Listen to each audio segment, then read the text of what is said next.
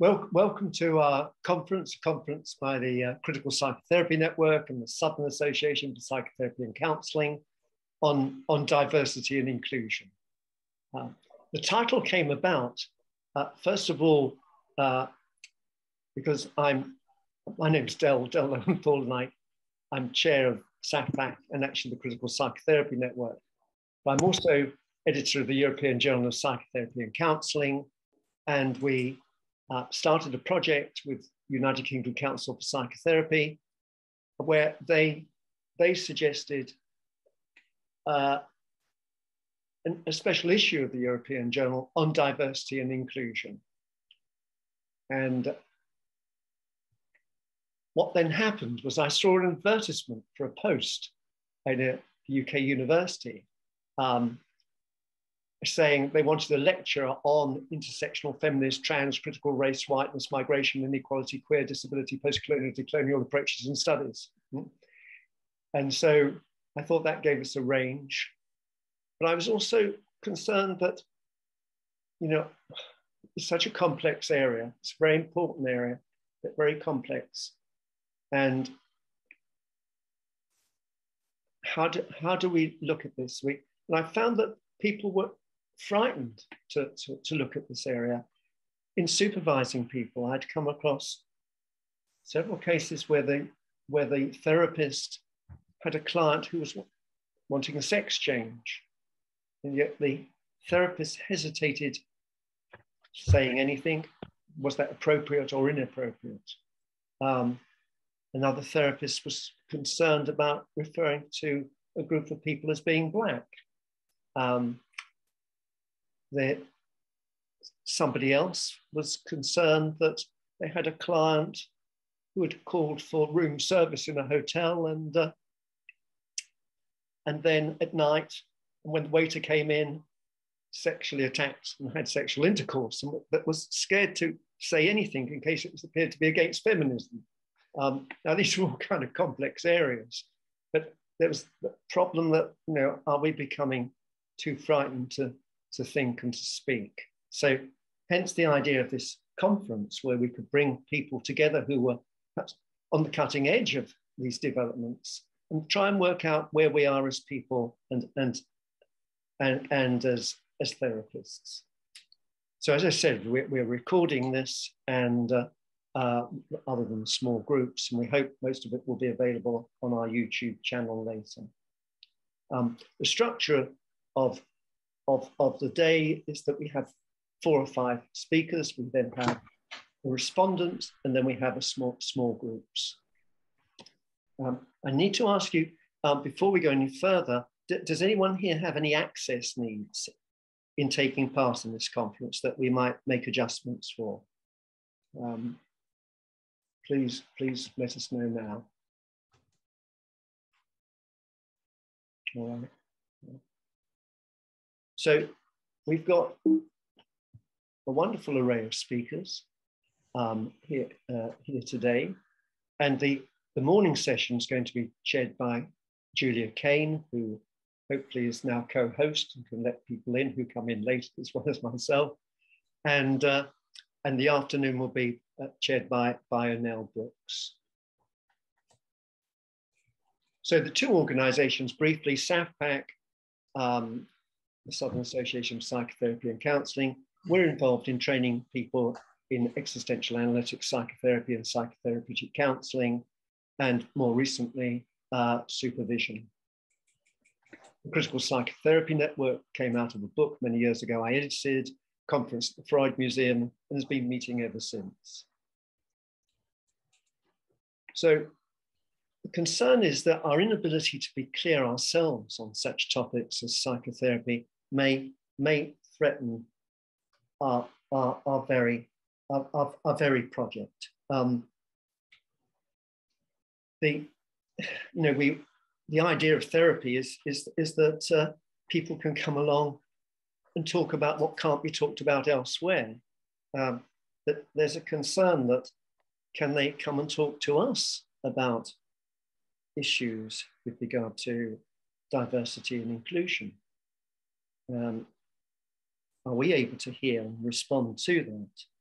And it's, we know we have these culture wars, culture wars, and hence the poster of the walls. And hopefully today is not just another brick in our wall, but can open it up.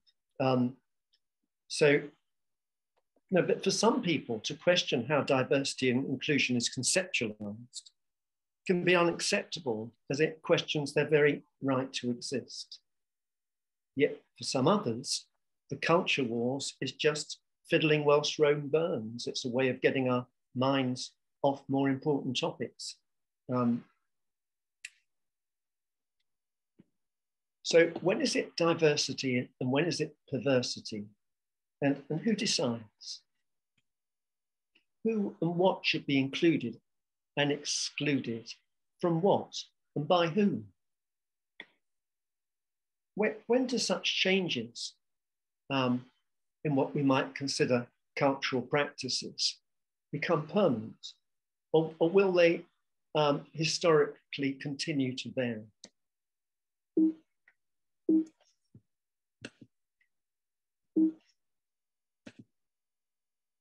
Well, what about how might we start to define some of these terms?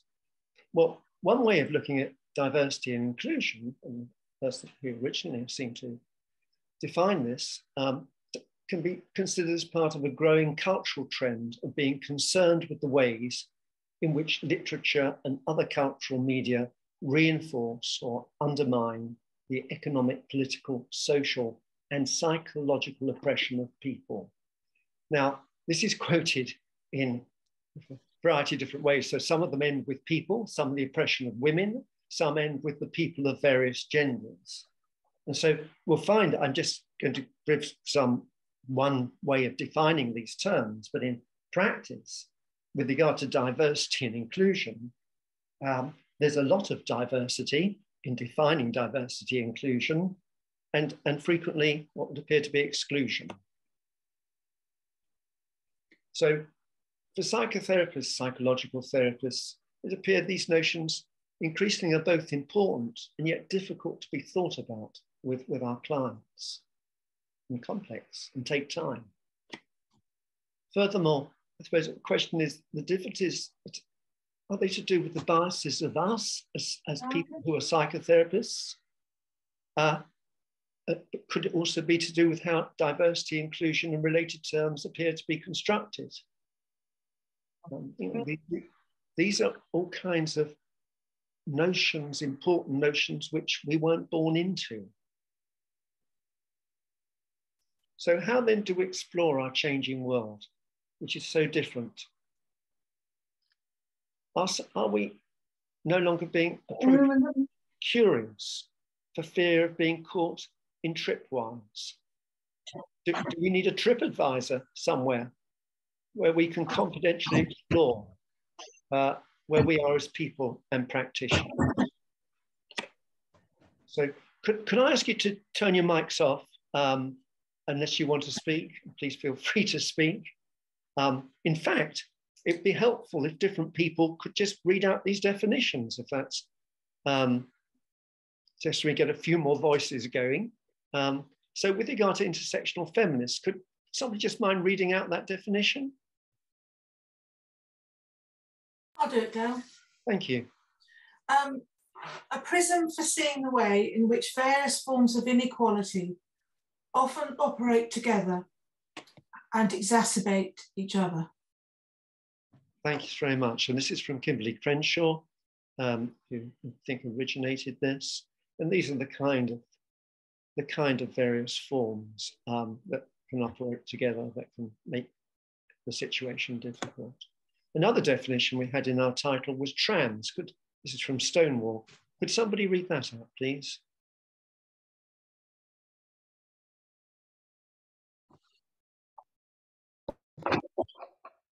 I will tell someone else. Yeah. Thanks, Tony. Trans is an umbrella term to describe people whose gender is not the same as or does not sit comfortably with the sex they were assigned at birth. Trans people may describe themselves using one or more of a wide variety of terms, including but not limited to transgender, non-binary, or genderqueer. Thank you.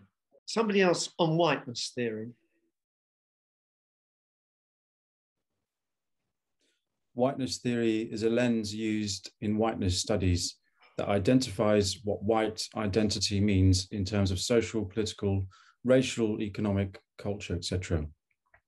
Whiteness theory also looks at how whiteness is centric in society and culture and in creating a potential blindness to privileges associated with white identity that excludes and harms the racial other.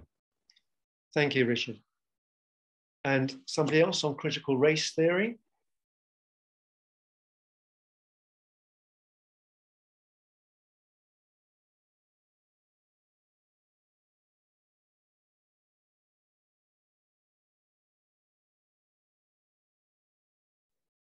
I can jump in. Thank you, Irene.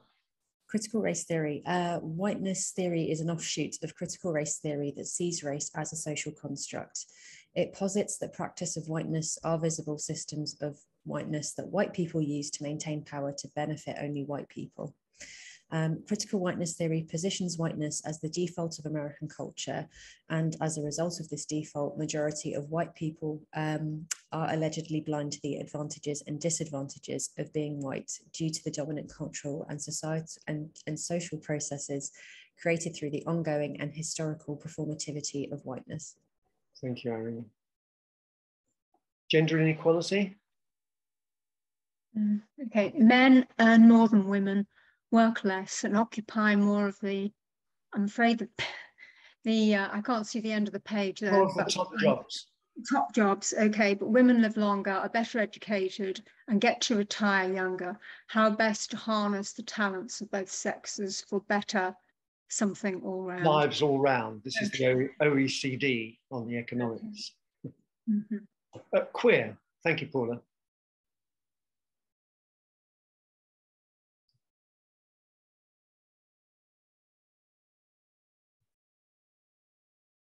I'm happy to speak to this one, feels relevant. Queer is an umbrella term for people who are not heterosexual or cisgender. Originally meaning strange or peculiar, queer came to be used pejoratively against those with same-sex desires or relationships in the late 19th century. Beginning in the late 1980s, queer activists such as the members of Queer Nation began to reclaim the word as a deliberately provocative and politically radical alternative to the more assimilationist branches of the LGBT community. Thank you. Thanks, Julian. Both reclaiming the word and the world, yeah? Cisgender was mentioned there, so I thought it would be useful just to have that. Could somebody read that, please?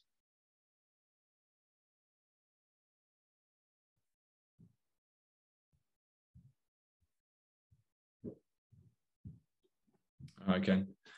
Cisgender, often shortened to cis, sometimes cissexual, is a term used to describe a person whose gender identity corresponds to their sex assigned at birth. Thank you, Peter. Disability? I can do this. Disability, long-term physical, mental, intellectual, or sensory impairments, which in interaction with various barriers may hinder a person's full and effective participation in society on an equal basis with others.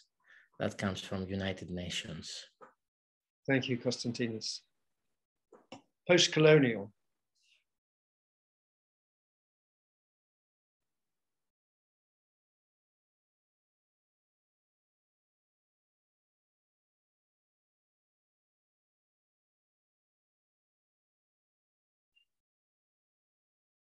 I can do that. Thanks, Anna. So post-colonialism is the critical academic study of the cultural, political, and economic legacy of colonialism and imperialism, focusing on the impact of human control and exploitation of colonized people and their lands. More specifically, it is a critical theory analysis of the history, culture, literature, and discourse of usually European imperial power. Thank you, Anil. And now I think we've got the last one here. So who's been hesitating?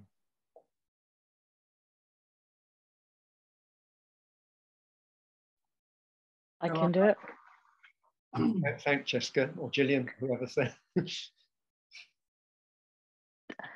Decolonial approaches, methods, and movements seek to disrupt colonial and settler colonial logic and the seeming naturalness of racial capitalism. Thanks very much. So these are obviously just initial definitions. There are people here who have been studying these areas for a long time. We have people with all kinds of different experiences, actually from all kinds of different countries as well, attending today. So the hope I've got is that we can try and understand the perspectives of our speakers. Right?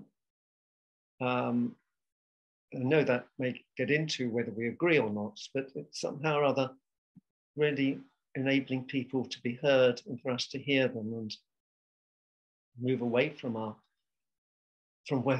we're at home with and gain from the experience of being with them.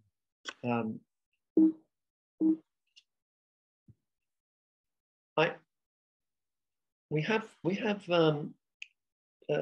small groups twice today. As I said, we will have 4 or 5 speakers. We'll have a respondent, and then we will have a chance to be in small groups. And you may have your own questions, I'm sure, with regard to what to explore. But certainly for myself, I think there's a question of when am I appropriately curious? When am I inappropriately curious? When am I too afraid to think? Well, this is our program. Have people got any